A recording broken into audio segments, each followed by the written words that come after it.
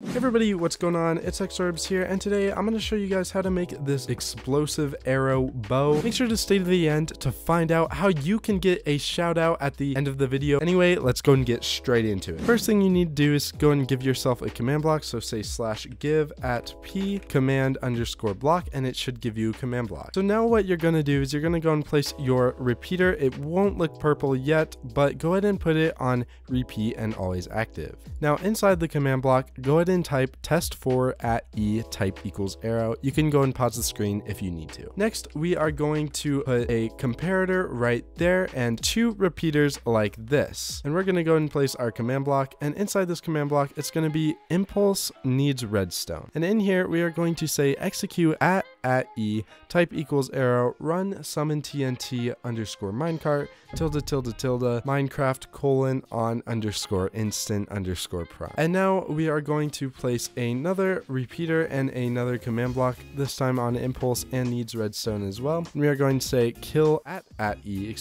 type equals arrow. So now you've come this far, and as you can see, the arrow explodes. But if you want to go one step further, go ahead and place a crouch and place a command block on top of this other command block. Put it on repeat and always active, and go and do this command, and it will give it particles. So execute at e type equals arrow run particle Minecraft lava underscore particle tilde.